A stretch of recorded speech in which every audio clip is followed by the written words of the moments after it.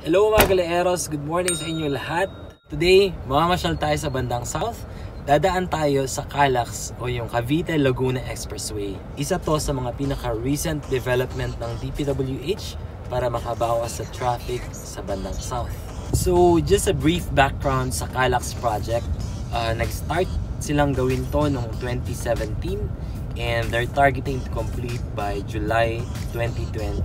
Medyo malapit-lapit na nga, and later on makikita natin kung ano yung current status na ng expressway kasi magkakaroon tayo ng chance para dumaan dyan. Medyo open na siya or nasa soft opening stage na siya. Hindi pa fully functional para sa public. Meron pa ring speed limit pero makikita na natin pwede na tayong dumaan from start to end.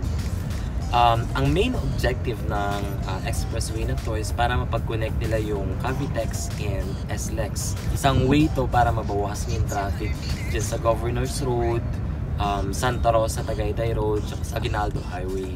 Once na mabuksan to, pwedeng mabawasan yung travel time from CAVITEX hanggang SLEX from 90 minutes, bababa na lang siya ng up to 45 minutes. So malaking tulong siya once na maging open na to fully sa public. Kung hindi pa kayo nakakapag-subscribe sa channel namin, just click on subscribe button. Click on the notification bell para ma-notify kayo sa mga succeeding videos namin. You can also leave a comment kung meron kayong mga gustong puntahan namin. Just put your comment down below. So let's go! Start na tayo dito sa ibandang Santa Rosa area.